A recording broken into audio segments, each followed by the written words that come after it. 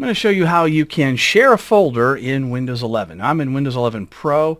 This also works in Enterprise and Education. So I'm going to go into File Explorer, and I'm going to go to the C drive, and I'm going to create a new folder, and then I'm going to share it. And then I'm going to show how it can be opened on another computer. So I'm going to right-click on here and choose New Item, and create a new folder. And I'll call this folder Shared. Next, I'm going to right-click on the new folder, go to Properties, and I have Sharing and Security. So I'll choose to either share or choose Advanced Sharing. Now, I like to choose Advanced Sharing because you have a little bit more options, and it's really not more difficult at all.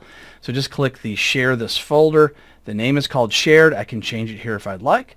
I can also limit the amount of users. Now, by default, the maximum amount is going to be 20 users, but you can choose less if you'd like.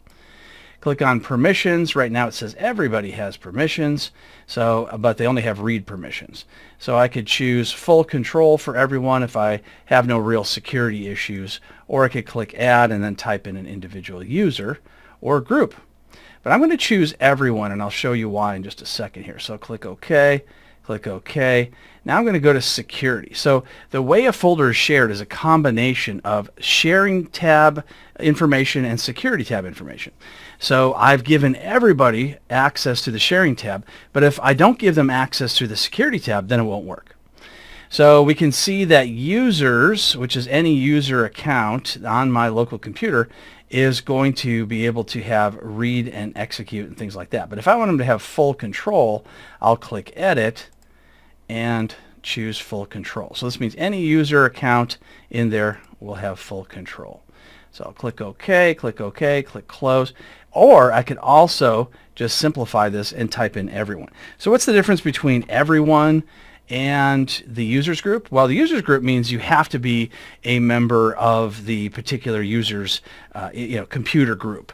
But if you choose everyone, then you don't. It just means everybody has access. It doesn't matter who it is. Now what I'm going to do is I'm going to switch to another computer and try to connect into this computer.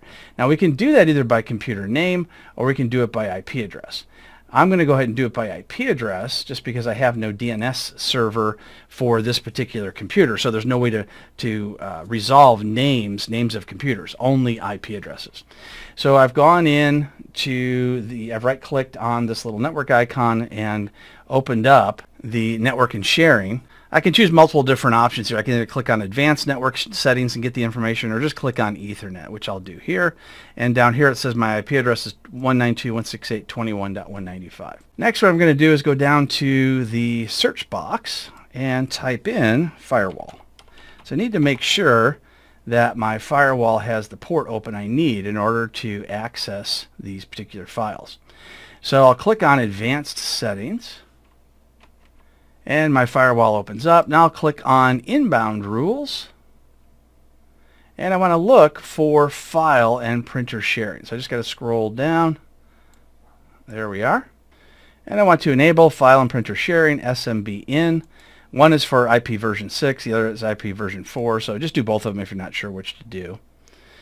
And now I should be able to connect to this particular computer from another one. Now what I've done is I've opened up File Explorer on another computer and I've put in the UNC path. That's // followed by the IP address, or you could do it by the name if you have a DNS server doing name resolution. If you're not sure, just do the IP address. So now I'm going to hit Enter and I get prompted for a username and password. So I'll just go ahead and put that information in, hit Enter, and there's my shared folder. And of course there's nothing in it, but that's okay. I could actually even create a file there, and if I go back into my computer and open up File Explorer, I should see that folder or that file inside that folder. So I'll double click on it, and there's the file that I created on the other computer. So that's how you do a share on Windows 11.